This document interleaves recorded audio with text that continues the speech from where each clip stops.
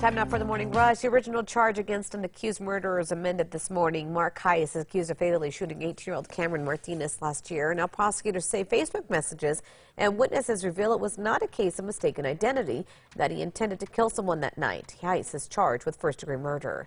Happening right now, authorities are searching for a former New Mexico narcotics officer. Roswell police say fired officer Gerald Juarez admitted to using drugs for about a month. The investigation into Juarez began in February. Detectives said they found cocaine in his home and a hotel room. There is a warrant out for his arrest.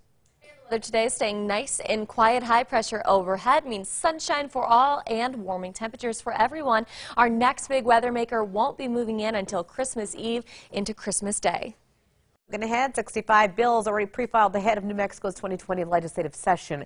The New Mexican reports among the dozens of bills include measures to legalize marijuana, red flag gun legislation, and a new highway fund. The governor will make the final list of the bills set to be heard during the 30-day session, which does begin January 21st. We're waiting for the president to sign a $1 trillion spending deal and avoid the government shutdown. The deal is aimed at funding the government through the fiscal year. The Senate approved it yesterday. The bill includes funding for gun research, increasing legal age of tobacco and e-cigarettes, and funding for the border wall. This morning, the city of Albuquerque is tackling scams plaguing residents. The city's Consumer Financial Protection Initiative has formed a scam squad to educate people about scams and to help those who've been ripped off. According to the Federal Trade Commission, the most common scams in Albuquerque are imposter scams. The Carlsbad Current-Argus is reporting that last week the Eddy County Sheriff's Office conducted a blitz operation targeting thefts and burglaries in New Mexico's oil fields. Earlier this year, officials investigated an alleged theft from Concho Resources near Carlsbad. The estimated loss from 139 stolen barrels of crude oil was around $7,000. Construction work will start soon on a top New Mexico museum. The New Mexico Art Museum is known for contemporary art. Early next year in a building near the rail yards.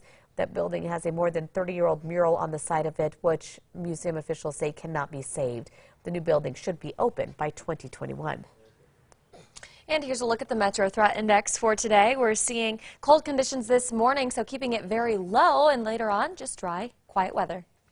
A New Mexico hairstylist doing hair on a popular new show. You might recognize this one. The New Mexican reports Maria Sandoval from Santa Fe has long been a fan of the Star Wars franchise. After completing cosmetology school, she began working in the film industry.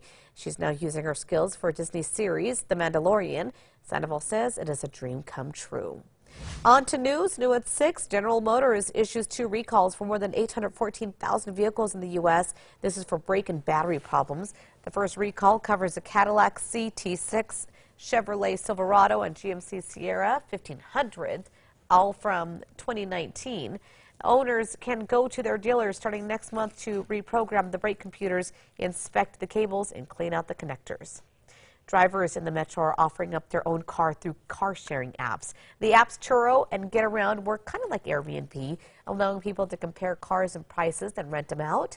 Lawmakers in several states, including New Mexico, are trying to pass laws that would make sure owners carry insurance and rent to people with a valid driver's license. Happening right now, you might still be able to get your hands on free sand for Illuminatias.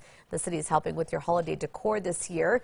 The sand is available at Kit Carson Park while supplies do last. Just bring whatever you need to load it up.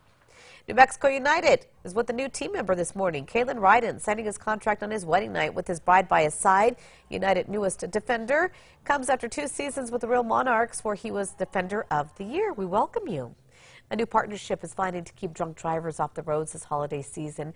The New Mexico Department of Transportation partnering up with Bernalillo County and giving people $10 off of Uber rides. The deal begins today. Just use the code ABQMary19. Erica. Get a look at that morning drive. There's an accident out there. It's on I-25 North, right at the Rio Bravo exit. It's unclear which lanes are closed, but this is causing major backups all the way to I-25 and Broadway. But everything else is looking good. Therapy dog has a new favorite toy. Meet Ben Franklin. He's with the Franklin Police Department.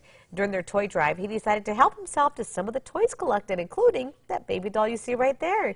That's not all Ben's stash, though. The officers searched Ben's cubbyhole. That's where he found yet another toy. Officers now say they locked the toy room door just to be safe.